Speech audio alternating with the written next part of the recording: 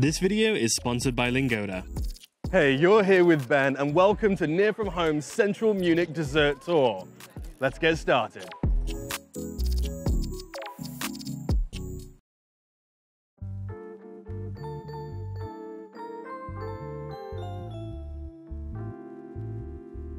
So you guys out there really seem to like food videos, and well, I really like dessert, so I think we can make this work. However, for this video, what I really want to do is focus in on central Munich, starting right here in Marienplatz. We can go further out afield in other videos if this one does well, but I really want this to help everyone. So whether you're a tourist or a local alike, you're gonna be coming here. So the question is, where should you be getting your treats? I have got a ton of recommendations, so let's get started. Let's jump right in and experience some authentic German Cafe Kuchen culture just around the corner. Here in this wonderful courtyard at Cafe Guglehupf, which is quite possibly the best cake you can get here in the center city. However, Camille loves Cafe Kuchen culture a little bit more than I do, so I think I'll let her talk all about it.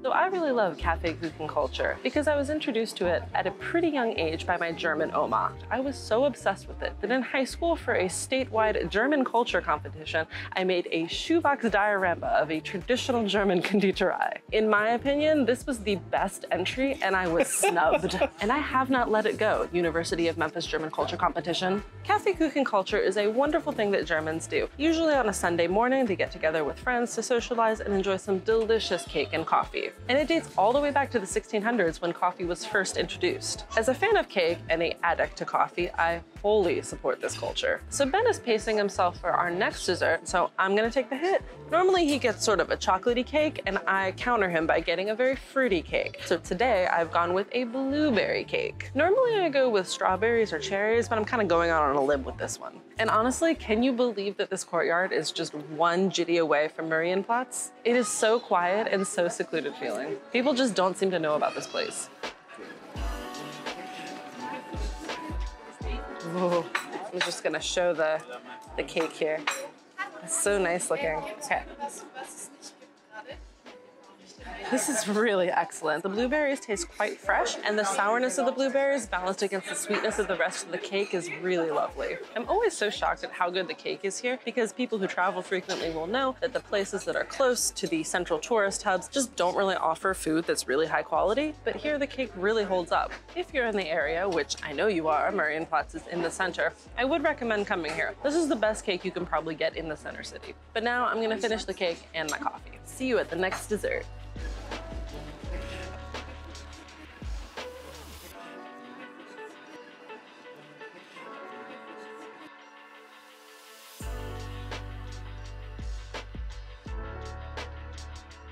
And it's absolutely wild because this unassuming passageway is the only thing separating the oasis that was that cafe from central downtown Munich and the tourist madness that comes with it. Now, to get to our next stop in this central Munich dessert tour, we don't have to walk far. Essentially, just around Marienplatz and over to the Victualiermarkt, where we're going to be getting Kaiserschmarn at a balcony that I have not yet been to, though I'm kind of saving myself for the lard-fried donuts later, so I think you might have to take the hit on this one as well.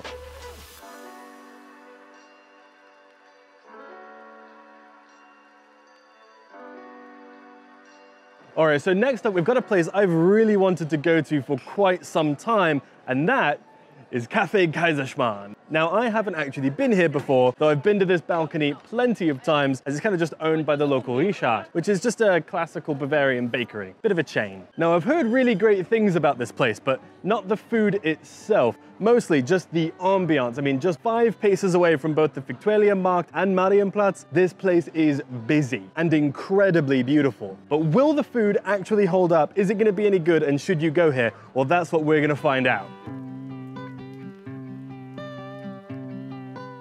So, könnten wir einen Cappuccino und auch ein Aperol Spritz haben.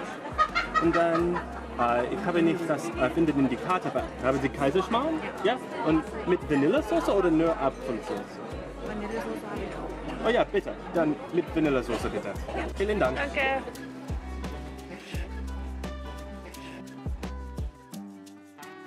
Now that it's actually in front of us, what exactly is Kaiserschmarn? It's kind of simple. It's really just cut up pancakes with powdered sugar on it. This one's a little different than what I've had before because it's got raisins in it, so I'm excited to try that. In Germany, it traditionally comes with applesauce, but we fell in love with the Austrian variety, which comes with vanilla sauce. I'm gonna try it now, but without the vanilla sauce.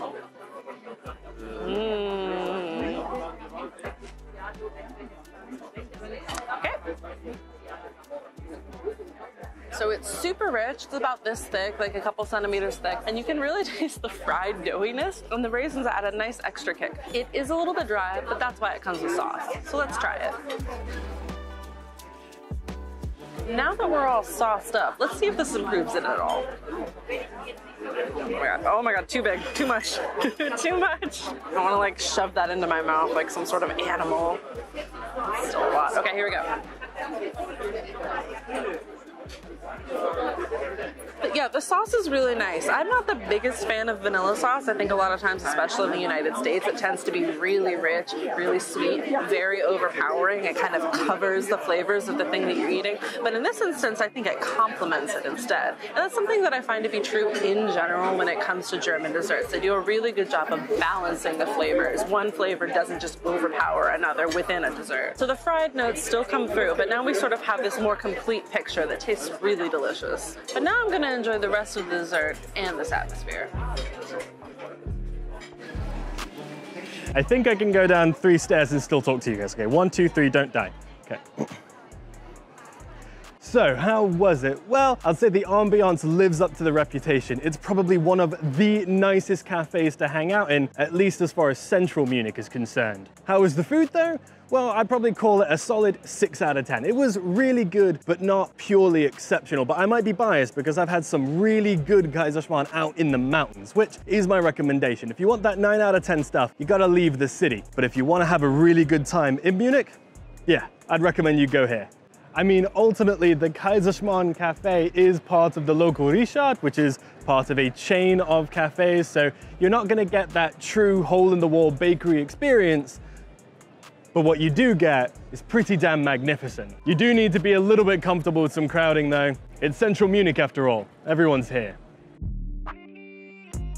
And I hope you don't mind, but I'd like to take just a short break from destroying my body on camera for your entertainment. And instead, I want us to expand our minds with this week's sponsor, Lingoda, an online language learning school that can connect you with fantastic teachers all around the globe at almost any time of the day. Longtime viewers of the channel will know that I've been using them for ages now, and honestly, I really, really like it. Now, maybe you've noticed that your boy here can order coffee and cake like a champ, even ask questions about the menu with ease, but quite frankly, it hasn't always been this way. I used to struggle a lot with my vocabulary and confidence, and through consistent lessons with Lingoda, I have seen massive improvements in both. Not to mention I've had a lot of good practice on my pronunciation, which is still bad, but I'm being understood a whole lot more frequently. So that's a win in my book. And if that sounds interesting to you, then boy, do I have an offer you need to hear about. Because in just about a week or so, Lingoda will be embarking on their July Sprint Challenge.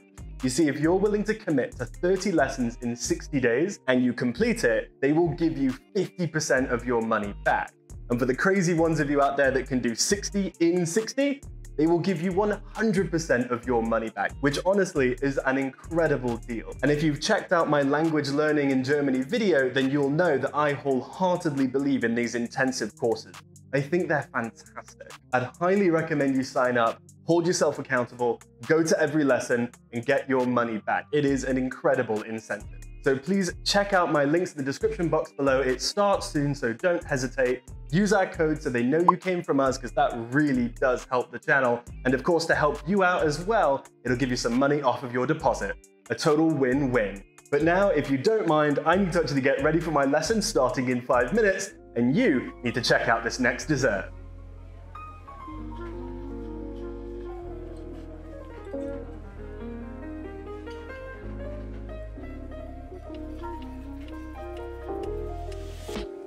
So let's say you really do want to hang out in central Munich near the Victualier Markt, but Cafe Kaiserschmarn really wasn't quite up your alley. You're not in the mood for something that heavy. I totally get it. Maybe you're not even in the mood for a sit down, you need something portable. Well, do I have a suggestion for you, as right around the corner is just the thing you need. Cafe Frischhut for some traditional German donuts.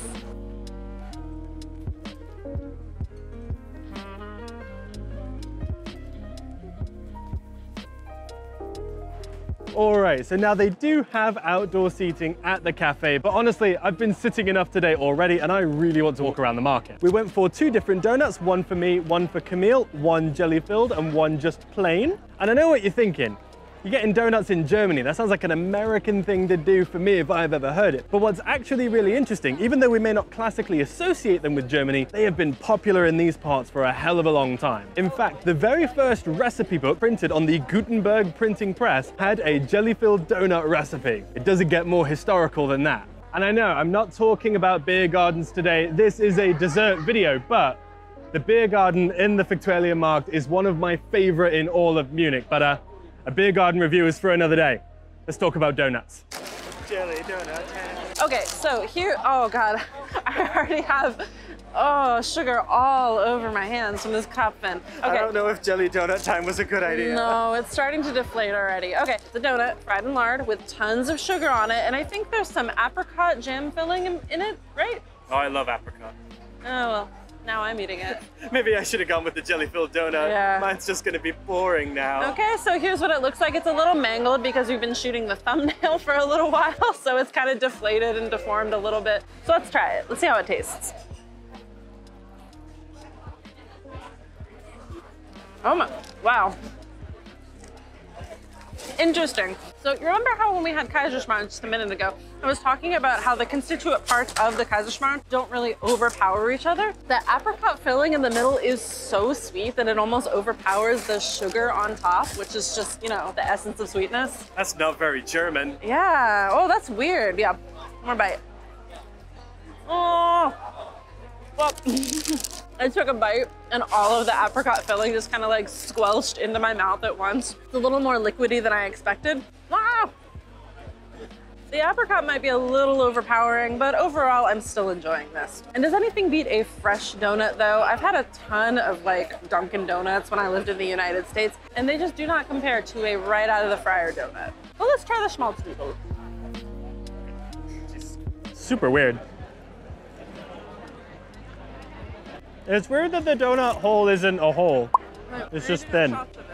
So what I went with, and couldn't stop myself from already taking a bite of, was a Schmalznudel, which is just a really rustic style donut fried in lard. And they throw some sugar on top to, I don't know, try to balance out that richness with sweetness. A classic pastry technique. I have a feeling this is gonna be really messy, super greasy, covered in sugar. I'm gonna need to wash my hands after this. It makes me sound like such an old person, like, where will I wash my hands? Well, I know where. It's a fountain just around the way. But enough about hygiene. How does it actually taste?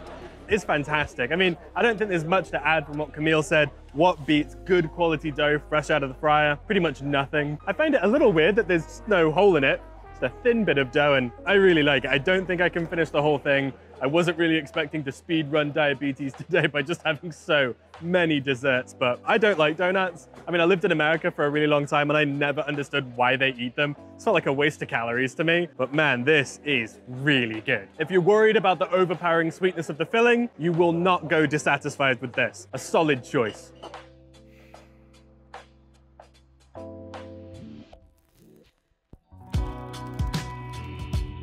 I keep getting tongue-tied, and I think it's because I've eaten so much candy. Like, my tongue just tastes gross. Like, my mouth is terrible. Look, I don't know, guys. Filming an entire dessert tour video in one weekend has not been my smartest decision, but the past couple weekends I've been sick and I've been unable to film, so it's just been piling up, and here we are, eating like, what, 6 or 7 desserts in one weekend? I am dying. And I feel a little bit disappointed too, because could you imagine if you told your younger self that you'd spend all weekend making content about eating as many desserts as possible, and I'm sitting here complaining? I think teenage me would hate current me. That's probably a good thing though, right? Luckily though, the next suggestion is the smallest and perhaps tastiest of them all, so I'm sure it won't be too hard to stomach. And that's True and 12 ice cream over by the Gaststeig here in Heidhausen. They offer a rotating selection of 12 high quality flavors, all of them with a little bit of a twist and incredibly high quality ingredients. In my opinion, it has to be the best ice cream in the city. Now, Camille's gone on inside to order. It's cash only, so be prepared. And I have a feeling she's gonna choose pistachio, which doesn't sound too exciting, but A, she loves pistachios, and B, they import them from Italy, so it's gonna be really good. Now, personally, I'd probably go with the Happy Monkey, but I cannot handle an entire dessert to myself. We need to split this one, and it's Camille's choice.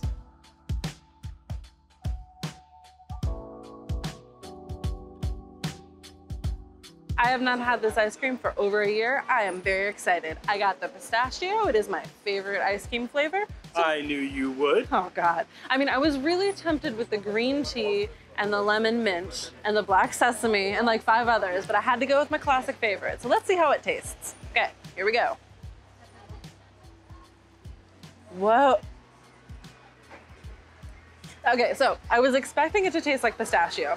I forgot that this is actually roasted pistachio. I just wasn't expecting roasted notes. That is so unique. I've had a lot of pistachio gelato in my time, especially when we were in Italy, but nothing compares to this. This is excellent. Wait, are you saying this is better than the gelato we had in Italy? Controversial, but yes. There's just so much more complexity of flavor here. I feel like a lot of the pistachio gelato I had in Italy was just pistachio flavor, but they've just gone above and beyond to add depth to this. There's no artificial flavoring in this. It is just pure, uncut, roasted pistachios. If you're coming to Munich, I know you're not thinking about gelato, but you definitely need to check this place out.